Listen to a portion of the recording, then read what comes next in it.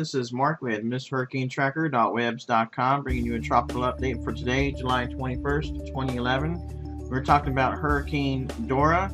Hurricane Dora is now a Category 4 hurricane, according to the National Hurricane Center. And I'm going to zoom in on this so you can take a look at the information coming in from Google Earth. Right now, according to the National Hurricane Center, this is advisory number 11. Maximum sustained winds are about 115 knots or 135 miles per hour. And it is, again, a Category 4 hurricane located about 16.0 degrees north, 105.4 degrees west. Movement is currently west-northwest at 13 knots or 15 miles per hour. And threatened landmass is right now going to be Baja California, Mexico. Right now we're taking a look at the warnings as well coming in from Google Earth. As you see here, the warnings are in green. Our watches are in green. So we're going to continue to watch those areas for high waves and possible storms coming into that location.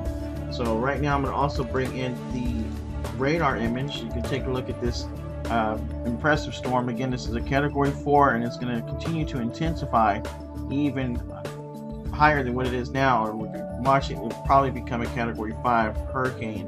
So we'll continue to keep you posted on that. So once again, that is a Category 4 right now. According to information here, it says Dora is moving rapidly west-northwest parallel to the Mexican coast. The storm will intensify further, and the tropical storm force winds could affect the coastline as well as Baja California.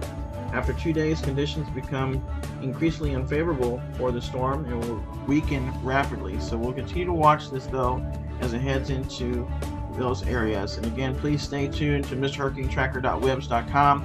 If you haven't subscribed to the Facebook page, go check that out. Post a link right here and a link in the description. Again, thanks for watching. The other storms that we're watching right now are going to be Brett and Cindy, but those storms are moving away and actually are dissipating.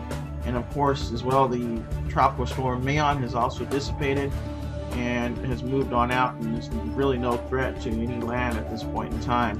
So the main concern right now, folks, is going to be Hurricane Dora. So we'll continue to keep posted. Stay tuned to MrHurricaneTracker.webs.com. Thanks for watching and have a great day.